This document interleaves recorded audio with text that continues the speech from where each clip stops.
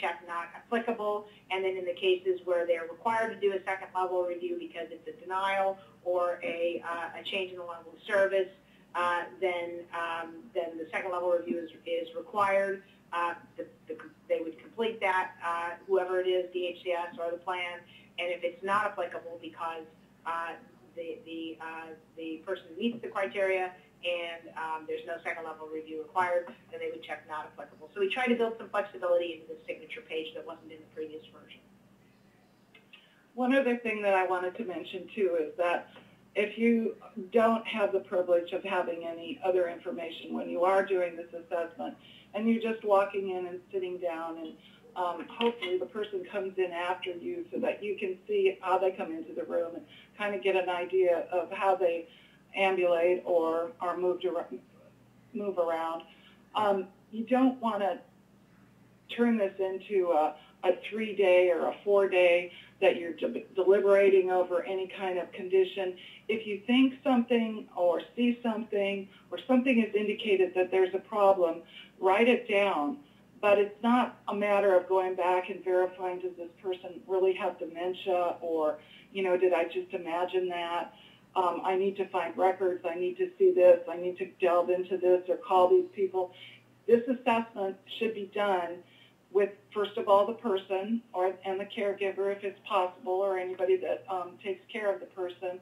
But if there is no one, you do the best you can with the information that's in front of you.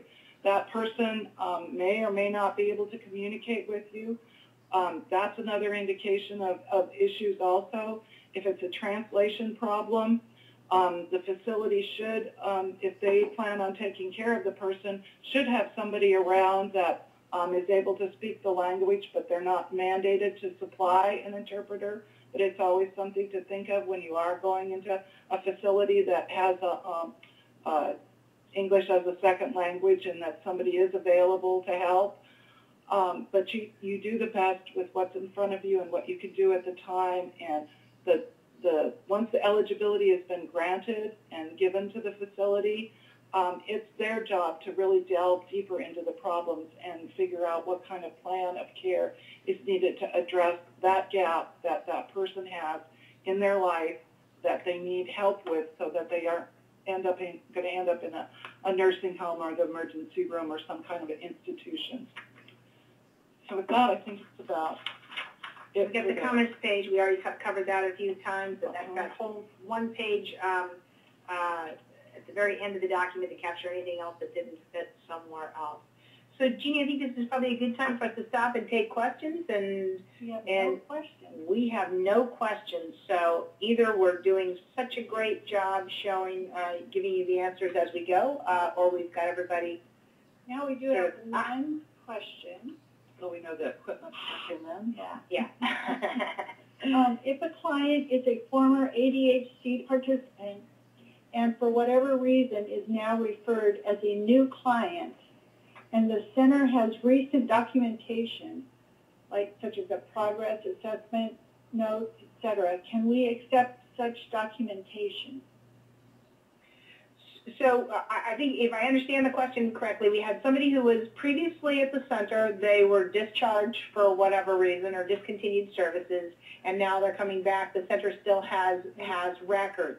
So the general instructions are saying that the policy is that you're not relying on documentation provided by the CBAS provider to make determinations. So the independent assessment or the independent determination is by definition one that doesn't include the source documents of the CBAS center. So that's the policy there.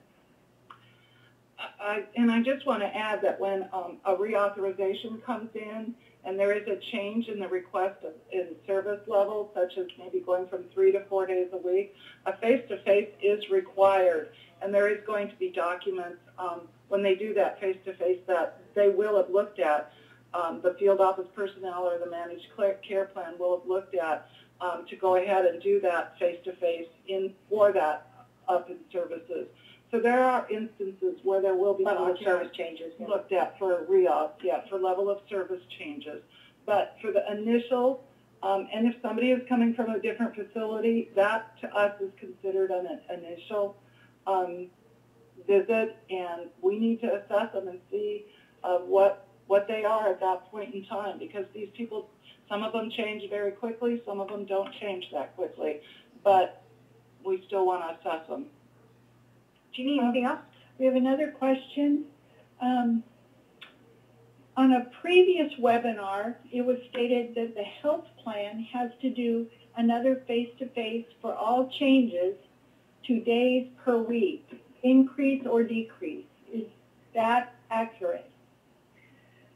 So my understanding is that the requirements for the face-to-face are whenever there's a level of service change where the adjudication level of service is going down, right, or if it's a new person who's coming into the program. So for the plans, as Debbie has indicated, there are, for DHCS, there are some slightly different processes that they will do with regards to those changes up or down, or a transfer from one center to another. And in the case of the plans, they have discretion, and our understanding is, again, we're not managed care experts, Debbie and I, but our understanding is that there's a lot of cooperation that goes on among the plans with individuals moving from one center to another, and one plan accepting another plan's face-to-face determination, et cetera. So the fee-for-service side of the house does things slightly differently, but the requirements for when the face-to-face takes place are actually in the slides at the beginning of the presentation, and those are the requirements of the settlement, that it's for new participants and service level changes where you adjudicate service levels down.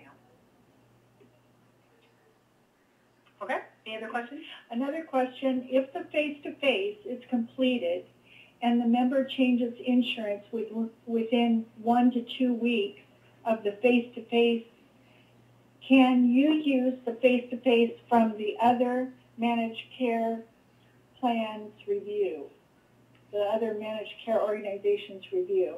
And again, we can make sure that we get clarification on this and get it as something from the managed care folks on a plan call or something. But my understanding is that there's a great deal of cooperation that has been going on among the plans with sharing determination as well as adjudicated service levels. So that's, I think, at the discretion of the plan to enter into those kind of cooperative arrangements. And she's thinking that they were staying at the same center but changing health plans. And changing plans. Yeah. Again, that's at the discretion of the plans with their members and how they work that. Okay, and one other question was, should we start using the new CEVT form now or wait until April 1st? So it should start on April 1. That's when everybody's beginning to use the form at DHCS and with the plan. So April 1 and beyond. And that's all the questions we have right now. All right, then we will move on through the rest of our presentation. And if you have any questions that take us back, that's okay. We'll bring the form back up and we'll address your questions as they pop up. So again, one of the main things I think that we tried to do with the version 2.0 that we got a lot of feedback on was that we needed to build in those criteria for participation to make it very clear and user-friendly, to capture the most important sets of information in that evaluation, and then clearly document the outcomes. So I think that's what this new organization of the form was designed to do, and we hope that it's done that.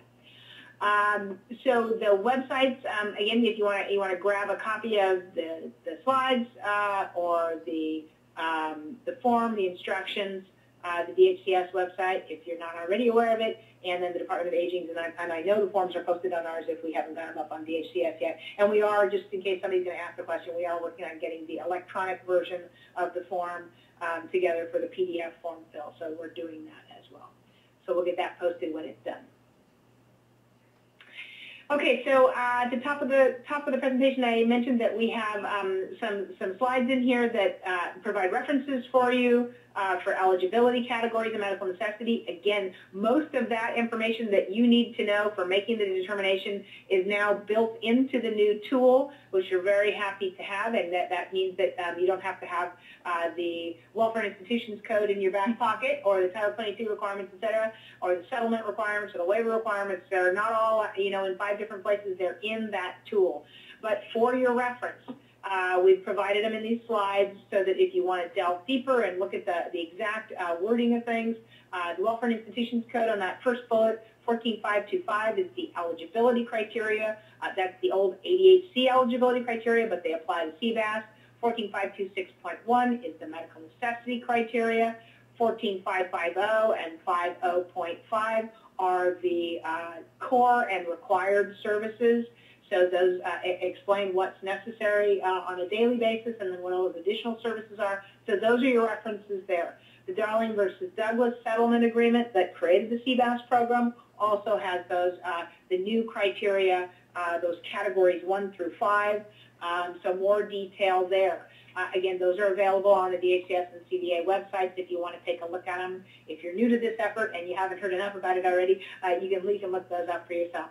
The California Bridge to Reform Administration Waiver, the special terms and conditions, pages 44 through 56 are the pages that address CVAS, and so there's more information about the program there, again, on the websites. There's a matrix here that we put in a reference for. If you click on that link in your slides or key it in, where it'll take